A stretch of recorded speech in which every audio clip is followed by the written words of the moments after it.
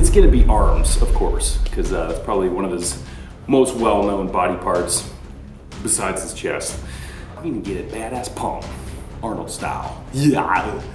So this workout is gonna be very similar to a late 70s, early 80s Arnold Schwarzenegger workout, kind of the golden era. I guess that'd be all of the 70s, encompassing the 70s, some of the 60s. That classic Arnold era, leading up to the first Terminator movie, which was released in 1984, which, hard to believe now, Arnold really was fighting for recognition in the movie industry, and that was the movie that really blew the top open. Conan the Barbarian got his start, got him on the scene, but Terminator was the one that made him a worldwide recognized name, and people finally said, hey, let's take this Austrian bodybuilder seriously, because now he has some legitimate box office power.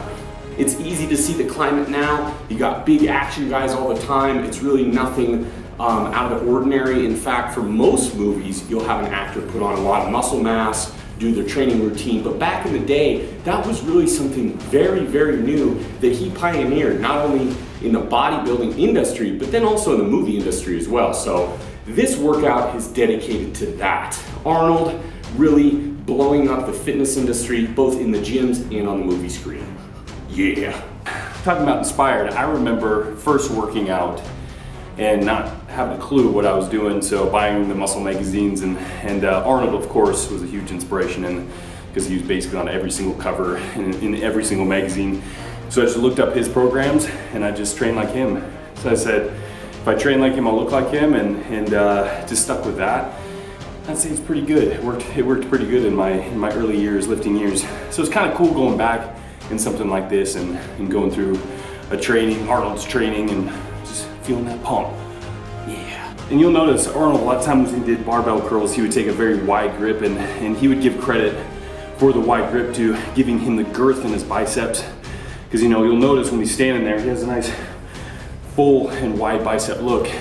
Not just the peak, but just a kind of relaxed look. So you'll notice us trying to take that nice wide grip, and you feel it, it's definitely tough. And it's also very high volume too. 5 to 6 sets of between 6 to 10 reps, and just bringing a lot of blood, nutrients, oxygen into the muscles, and of course along with the rest, nutrition along that. That's when you get all the benefits. But it's all about that pump, baby, as they say back in the 70s. Everyone was chasing the pump, and we can already feel it after just basically one exercise like the barbell curls, but we got a lot more to go. Still got more biceps, more triceps, and then shoulders too. Little alternating dumbbell curls. Curls are pretty simple. Basically just flexion in the elbow there. But with something like dumbbells, you can add a little bit of extra movement with the supinating motion in there, which of course the biceps, one of the major motions is helping to supinate the forearm. So adding flexion with supination is really gonna hit those pretty good. And Arnold was a pretty big advocate of supinating when curling, and he kind of would, again, give credit something like that instead of the girth, like barbell curls, the wide grip, supinating to the peak in his biceps. So, it's hard to argue with someone that has some of the best arms in the world. You have to give him some, not only credit, but also give his workouts a try to see if they work. And it feels like it's working pretty damn good. Be a little hard to get in the gym sometimes. Motivation is definitely a factor, but one thing is, when you're going in there to perform arms, it's probably the easiest day because it's such a visual exercise. Looking at yourself in the mirror, like Brandon's saying, you're getting that pump, you're feeling good, it inspires you to keep going, because really, you're growing through the duration of the exercise. We measure our arms before a workout, after a workout. We've gained over an inch in size. So it's really one that's very motivating. The self-esteem definitely continues to rise throughout the workout. And with every rep, you feel just a little bit more like the Terminator. But I gotta admit, I'm a little disappointed with the Terminator franchise, and a lot of franchises in general. It seems like maybe if they go off the tracks a little bit, they immediately want to reboot it and say, hey, forget those last couple movies like X-Men, Terminator. I thought it could have been so good with the third Terminator. They could have wrapped it up. Everyone loved those future flashback scenes, and it could have been so sweet to have the third one completely set in the future with John Connor, and then in the end of the movie, he sends Kyle Reese back and the machines, of course, said Arnold, which would perfectly tie into Terminator 1. So it's basically Terminator 1, 2, and 3 would work on this perfect loop, you know, where you could start on any movie and they would all lead into one another. But, you know, I submitted my screenplay, but it came back with actual shit streaks. I think James Cameron used it for his toilet paper. We'll usually always start, especially doing unilateral exercises, which basically means beginning on one side of the body and then moving on to the other. A unilateral exercise such as the concentration curls will start with our weaker side. Most people are dominant on the side where they use their, you know, their hand. Like I'm left-handed, so I'm a little bit more left arm dominant. I'll usually start on my right side, bust those out, and then I'll usually perform even a few more reps as well. Just to always keep that aesthetics, because you don't want one side of your body to be larger than the other. That's never good. Arnold was the king of aesthetics, and he knew what he was doing. And we're all just trying to live in his shadow. A little Arnold workout wisdom. The higher the volume, the bigger the muscles. Yeah, it's scientifically proven. And one more thing. Just imagine the exercises, the sets and reps is foreplay, and your muscles are your penis. The more you do, the bigger it gets. You wonder what the landscape of the modern movie would have looked like without the guys like Arnold and Stallone, because really they paved the way for that modern action hero template. It's funny, it's a little bit, I would say that the edges are a little rounder now. It was a little bit more extreme back in the day. You even had like European sports cars were a little bit more extreme with their angles, and so were action heroes, because they were huge. They're almost like cartoon characters.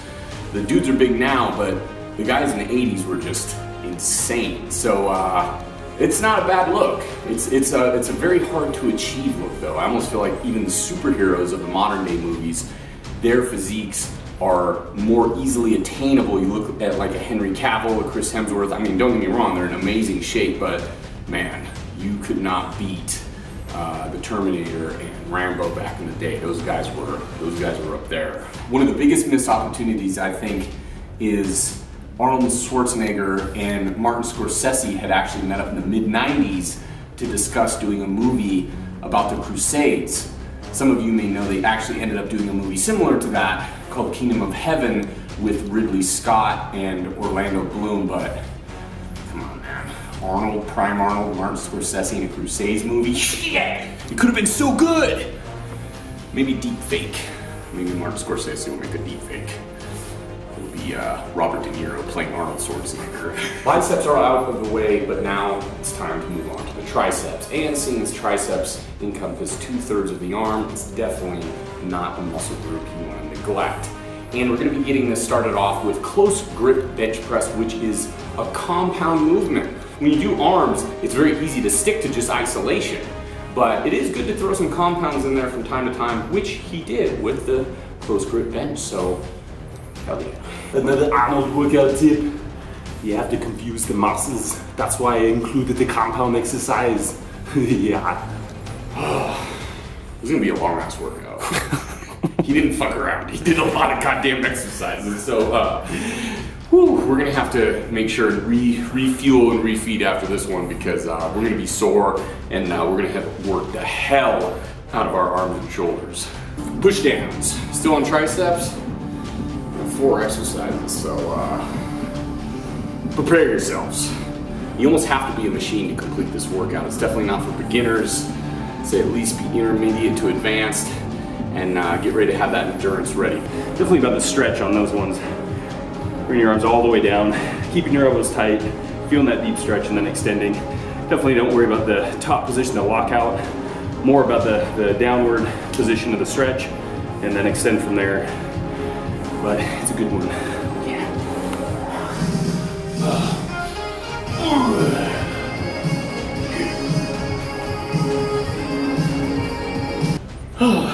The workout's still going. Yeah, it's been 3 days now.